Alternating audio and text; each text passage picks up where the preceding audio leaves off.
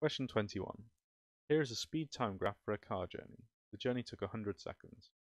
The car travelled 1.75 kilometers in the 100 seconds, and we need to work out the value.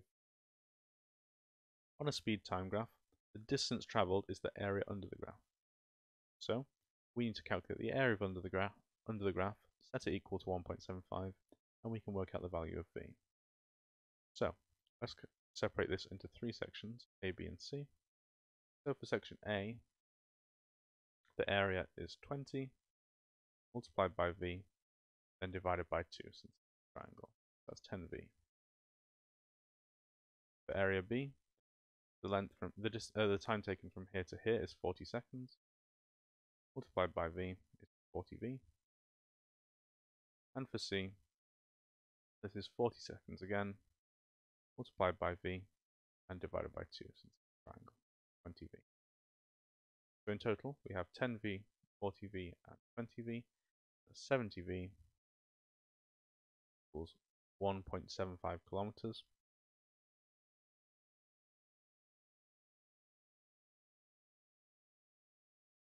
But we want the speed in meters per second. So let's convert this in meters, 1,700. Finally, v is 1,750 divided by 70, 25 meters. Next, we need to describe the acceleration of the car for each part.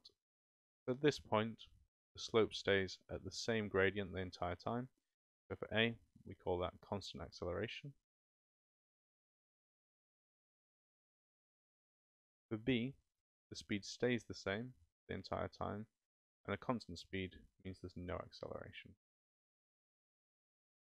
And for C, the speed is decreasing at the same rate over the entire time period, so that would be constant.